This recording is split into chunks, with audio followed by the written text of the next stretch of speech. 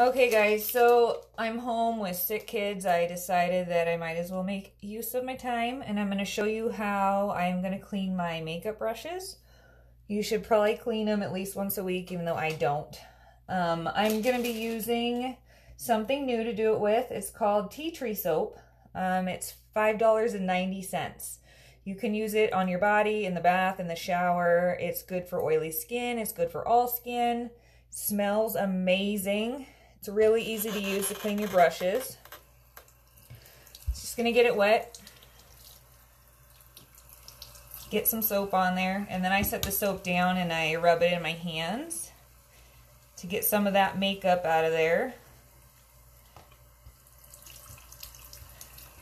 And then I'm gonna do the same thing again until the brush comes clean. This soap's antibacterial, so it's really good to wash your brushes with, and it's super simple. It's a cheap way of doing it.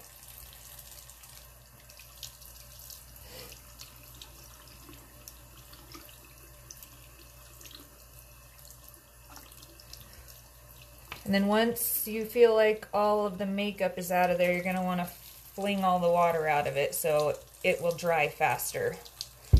And then I just roll up a hand towel so they're kind of at an angle when you lay them down to dry. You don't ever want to lay them upside down because you don't want the water to go into the brush handle.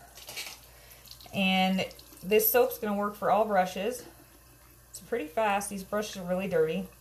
I haven't cleaned them in a couple weeks. There's a whole tea tree line that we have. There's toothpaste, soap, face cream, a clay mask. There's a face tonic, a face wash, and a serum. And everything is under $17. There you go. So clean. Brand new looking. And that's all you do. So you're all done with brushes. And like I said, this should be done once a week to keep the bacteria out of your brushes so it doesn't transfer onto your face when you're doing your makeup. Also, dirty brushes can cause your makeup to look kind of cakey and like it's not blending very well. This is my bronzer brush. It was really dirty.